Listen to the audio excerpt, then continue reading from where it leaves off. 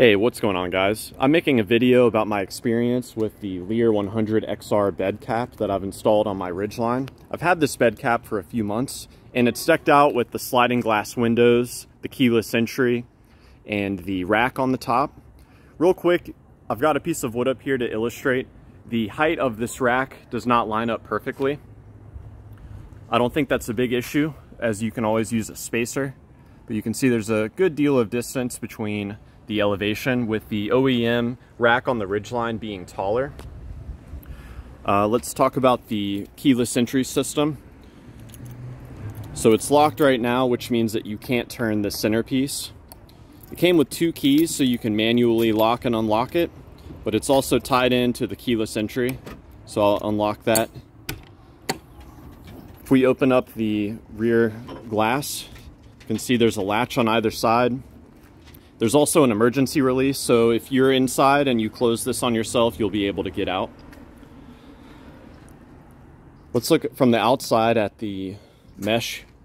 It's pretty substantial. There's a smaller mesh, and then behind it, a larger plastic framing to help reinforce it. It does like to collect leaves, so it's good to clean out this channel. The window itself, it's almost impossible to slide open and closed. You can see if I try to grab it from the outside, I have to put quite a lot of effort to get it to move. It's easier to push it open.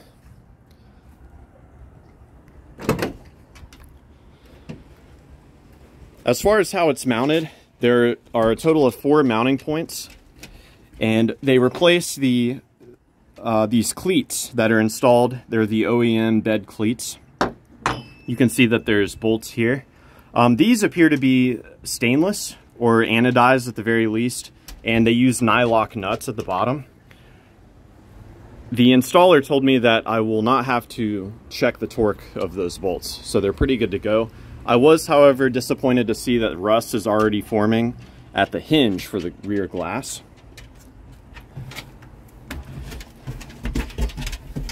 Now, the latch for the glass, it is adjustable, so you may have to make periodic adjustments to make sure that it closes evenly.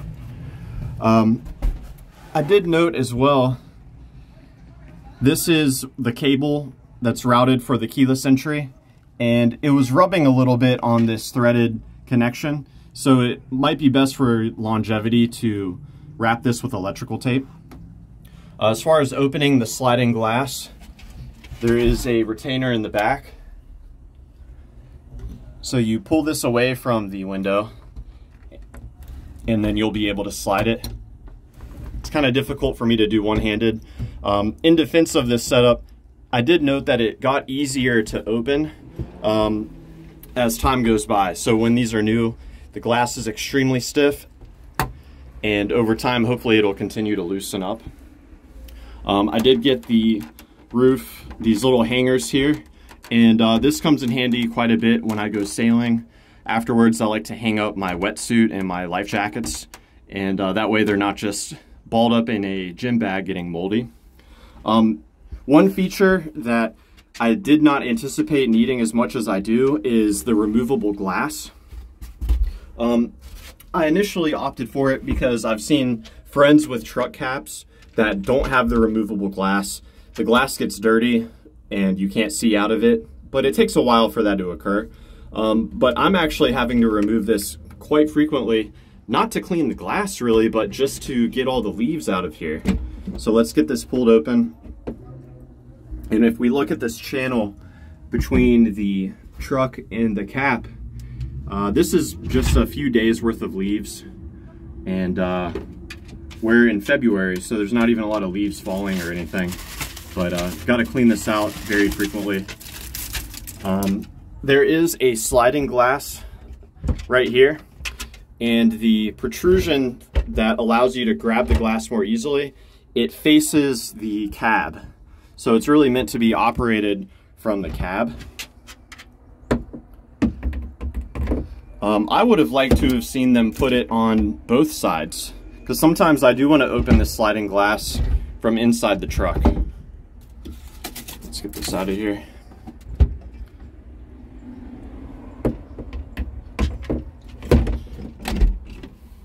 Now for the Ridgeline specifically, I've been told that it's very difficult to have these Leer caps sealing perfectly. And I have noticed that water does make it inside of the bed. But the benefit is, because this does not have a standard bed liner, the water, once it runs and makes its way to the seam for the trunk, it drains out.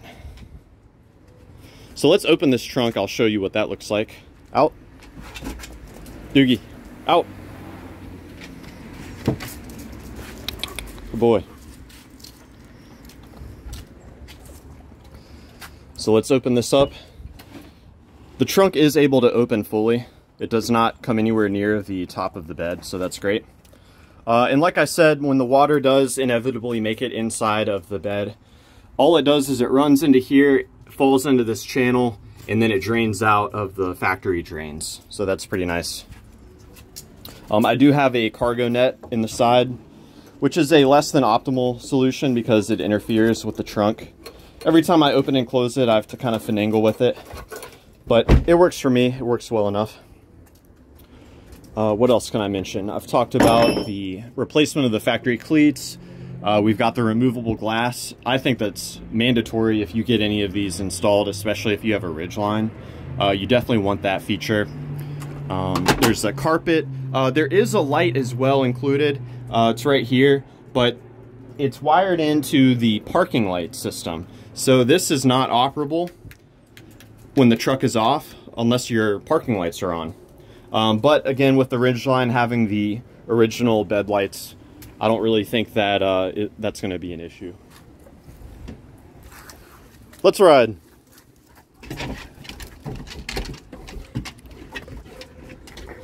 Yeah, so let's take a look again from the outside of the truck. I do want to note as well, just there were two quality issues. Right away, this was starting to wear. This occurred within the first week of me having the truck, or having the bed liner. I don't think that's a big issue, but it's caused by this part of the glass not being trimmed properly. It's not even the glass, it's just the plastic piece right there. I'm not too concerned about it. Let's get this closed. A note about closing this: a lot of people are tempted to close it by pushing on this piece, but this is not really a structural part. It's not designed to have a lot of torque. So I like to close it by putting my palm on the latch in the middle, and then I can check each side and make sure that it's fully clicked in.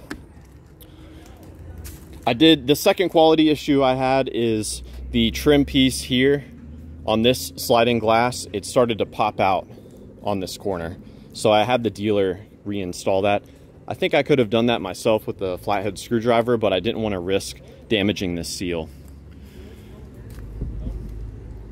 As far as the leaves, they are easily able to fall in. They kind of collect on the roof of my truck, and then when I drive, they slide backward and just fall right down into that crevice. And one possible issue I can see, if you're off-roading this truck, something could somehow get in here and maybe rip off this ear, I guess is what I'll call it for lack of a better word. But you know, I don't really off-road my trucks, so I didn't worry about it. But if you are really going through some terrain and some trails that have a lot of foliage, that could potentially snag, of course. This bed cap, it's supposed to match the height of the cab, and it does a pretty good job of that. Again, I talked about the height of the bed rack, so that may or may not be an issue for some people. You know, maybe if you're transporting a kayak or something. But you know, kayaks aren't flat anyways, so you're going to be compensating for the variation of the kayak. But you know, if you're transporting wood, you'll have to keep on hand some spacers to ensure a flat mounting surface. But yeah, that's really about everything I have to say about the Leer bed cap. Let me know if you guys have any questions or any advice about cap ownership. Thank you for watching.